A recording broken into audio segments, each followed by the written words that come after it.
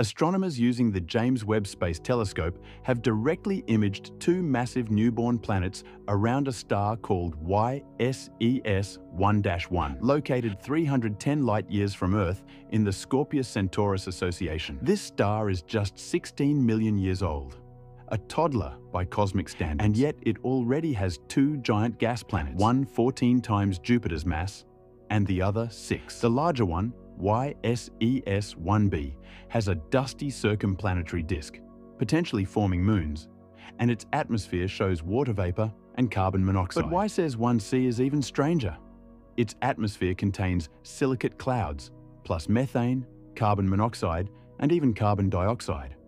Chemicals rarely seen at this early stage. These planets likely formed together, yet have radically different compositions. Why? Scientists don't know. This discovery challenges our understanding of how planetary atmospheres evolve.